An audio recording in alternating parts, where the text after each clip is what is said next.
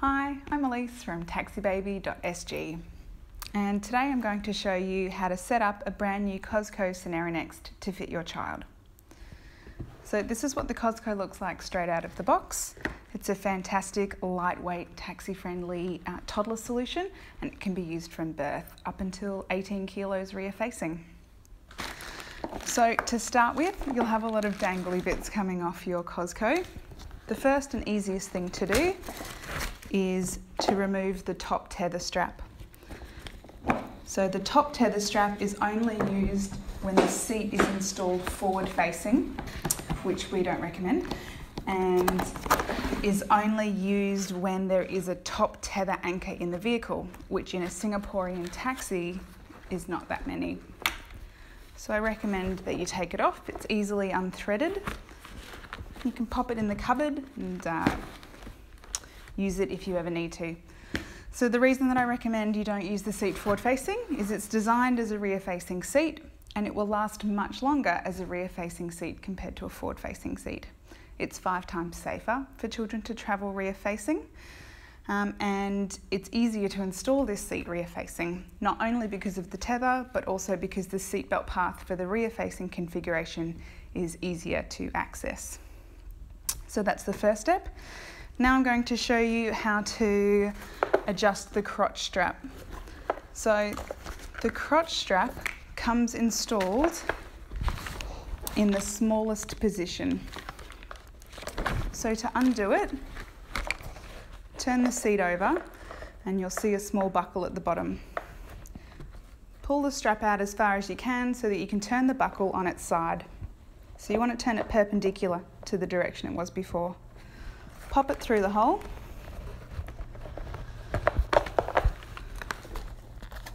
And also slide it through the webbing at the front. Now we're going to put it into the center hole. I'm setting this seat up for a toddler. If your child fits the car seat in this smallest crotch strap position, by all means keep it in that position. I'm going to move it into the center position now.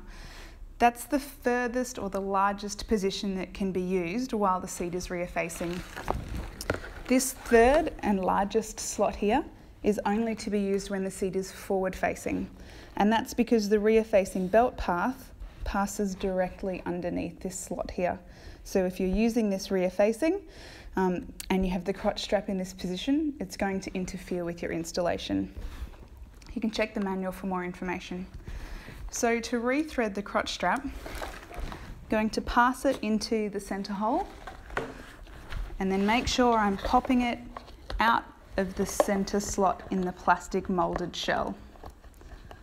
So again, you pop it through perpendicular and then turn it back to its normal position.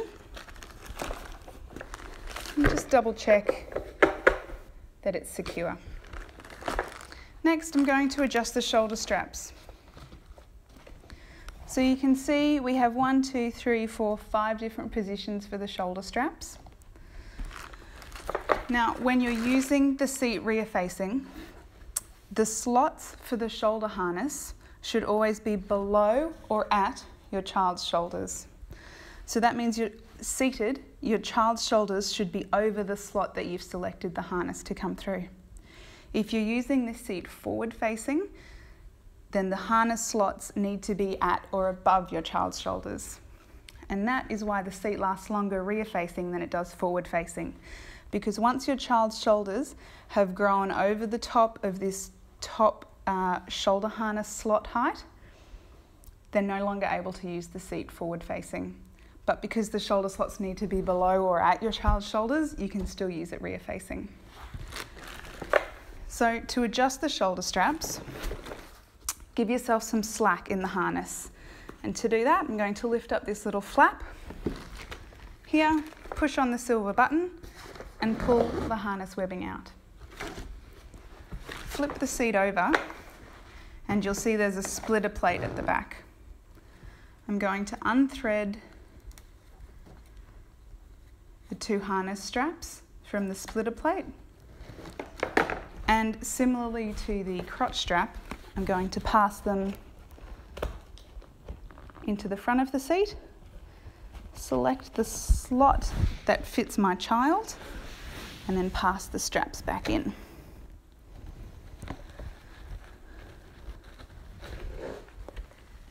Okay, now back on this side, I'll grab my splitter plate again.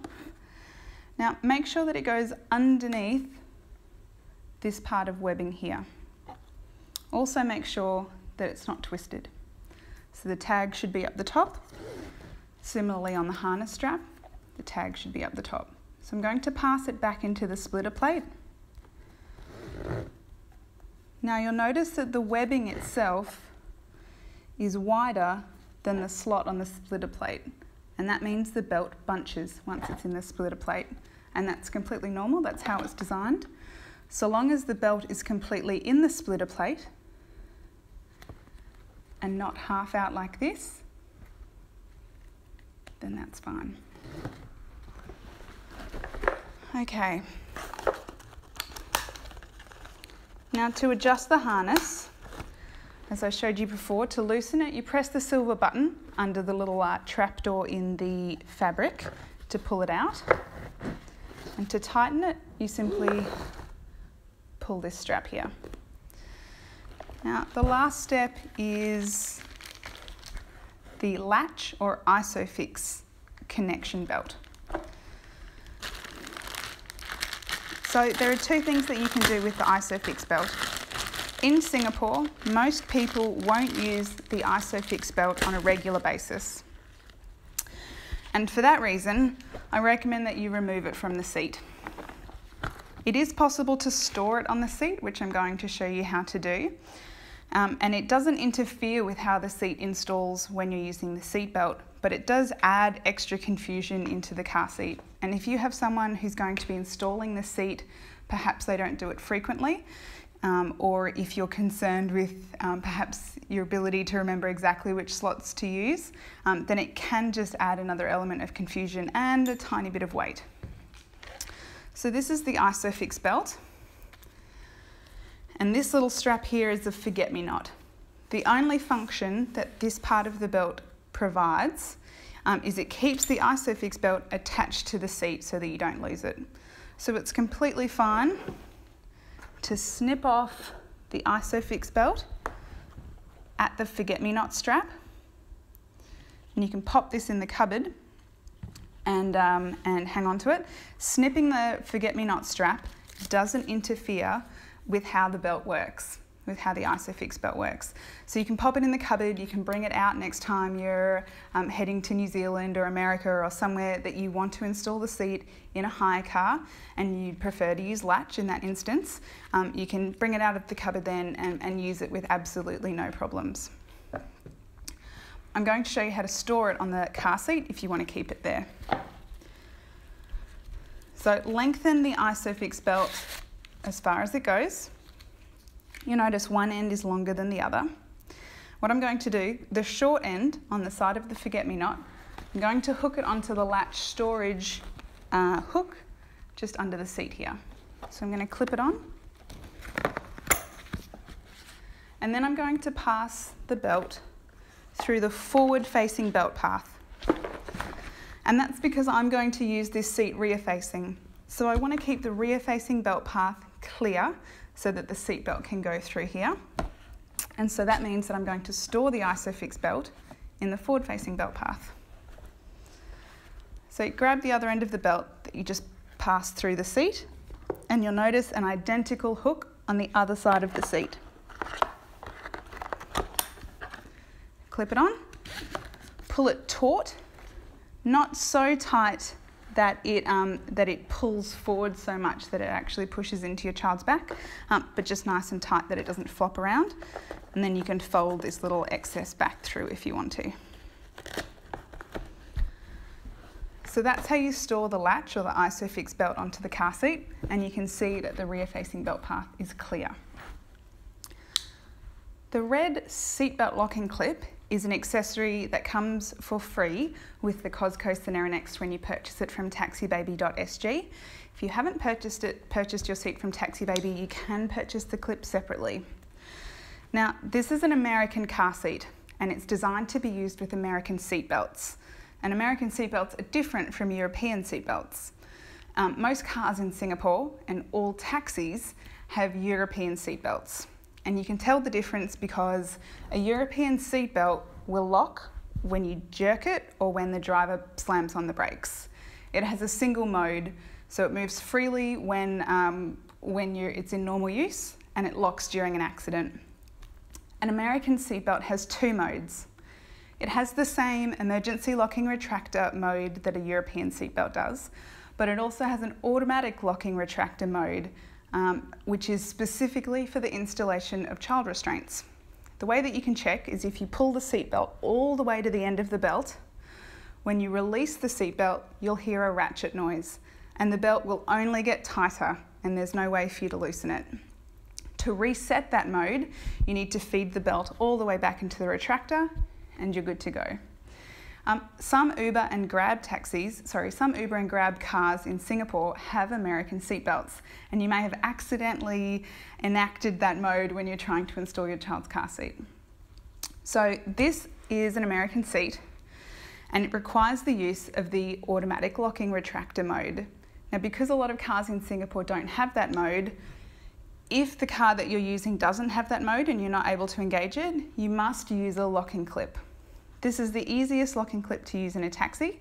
We have another video that shows you how to install it all, but it's mandatory to either permanently lock the seat belt or use the locking clip. Otherwise, the seat will not perform its duties to protect your child in an accident. It's not designed to work with an unlocked seat belt. So you must always keep the clip with you. If you lose it, you can give us a call and we'll send you out a new one.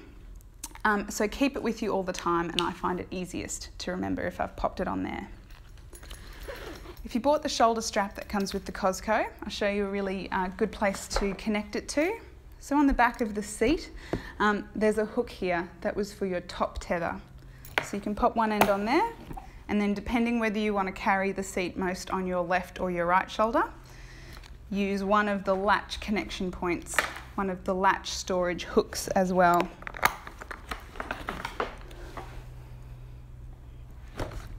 There is a different way to configure this seat if you have a very small baby. And we'll do a separate video that shows how to reroute the harness and to reroute the crotch strap if you have an incredibly tiny baby. If you have any questions, please contact us at taxibaby.sg. Bye.